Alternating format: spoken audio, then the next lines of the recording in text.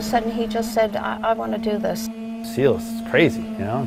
It's like the elite of the elite. I said I'd disown him if he joined the military. And don't say that to Mike. Operation Red Wings was a mission to get some real bad guys. You're creating these images of, you know, if he's alive now, where is he?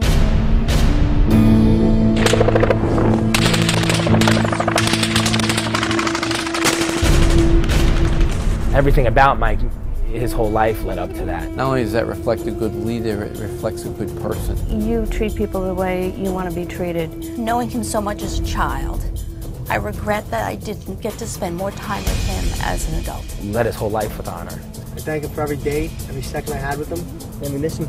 Our kids are going to read about and learn that my cousin is part of history. Mike is just the greatest guy I've ever met in my whole life.